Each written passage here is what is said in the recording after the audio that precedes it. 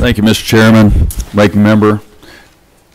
Director Dettelbach, did I get it right? You absolutely. All right. Thank you. Thank you for being here today, and congratulations on your confirmation. I think it's essential for the leadership of any agency to have a permanent and Senate-affirmed director, and I know you've only been on for a short while, so congratulations for that. And I think no matter how I feel about the ATF, it is important for leadership purposes for the direction of your agency to be clear and stable.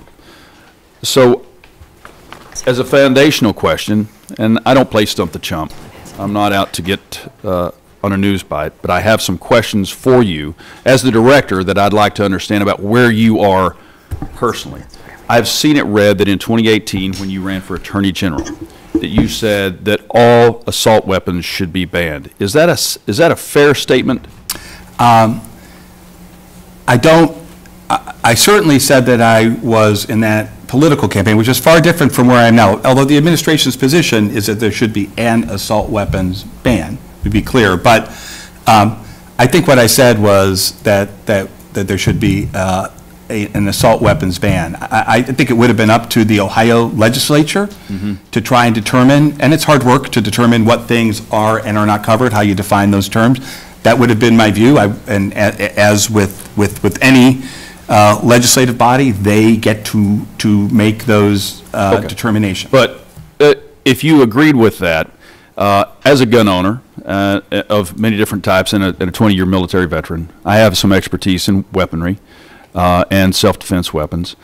What could you, in 15 seconds, would you define an assault weapon for me? So if you go past 15 seconds, I'll just interrupt you. No, so I'll go shorter than that, because I honestly, I do think that's if Congress wishes to take that up, I think Congress would have to do the work, but we would be there to provide technical assistance. Unlike you, I'm not a firearms expert to the same extent as you may be, but we have people at ATF who can talk about velocity of firearms, what damage different kinds of firearms cause, so that whatever determination you chose to make would be an informed one. Did you go to Harvard Law School?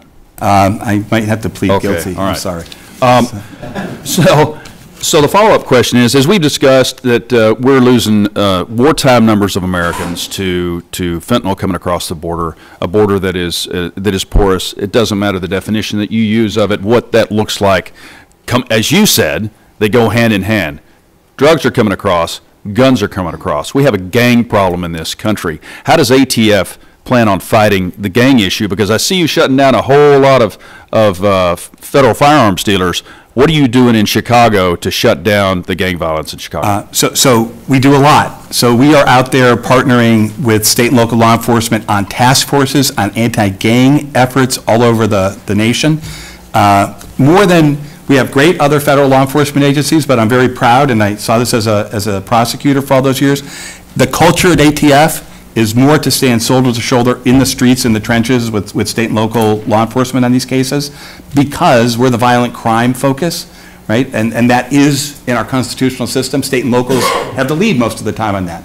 So we work all the time on those. We have done, outlaw motorcycle gang cases, Latin Kings, Crips, Bloods, almost every gang you can imagine, and that's just since I have gotten here, and multiple times we work on those cases. It's a very important problem. You are correct. Do you have undercover agents, and if so, do we have some in south of our border in cooperation? So I'm not going to comment on any undercover activities we may or may not have. Of course, ATF, like all law enforcement agencies, has an undercover function, but we're very, very careful about making sure we never say anything that would put somebody in danger. I understand that as a military man, but I do want to point out, as I have a problem, and so many people on my side of the aisle do, with the ATF existing at all because of overreach.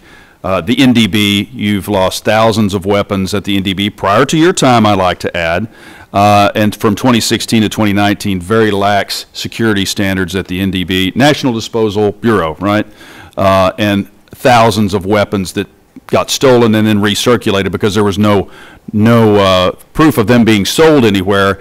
I'd like to know how the NDB has been cleaned up specifically since you took over. So I think first, nobody is more keenly aware of the issues at NDB than ATF, because agents had to go out into the field and you know, do the hard and sometimes dangerous work of recovering the vast majority of those weapons, which, by the way, they did, not all, but the vast majority. In terms of the corrections, of course, the Inspector General's report comes up with specific recommendations, and we have worked very hard to adopt and implement those recommendations. I just think that if there's going to be a no-fault mentality from this administration and the ATF concerning loss of weapons from how you sell them to anything else, that the same no-fault mentality should be held to the ATF standard. My time's expired. Thank you very much, sir. Time of the gentleman has expired.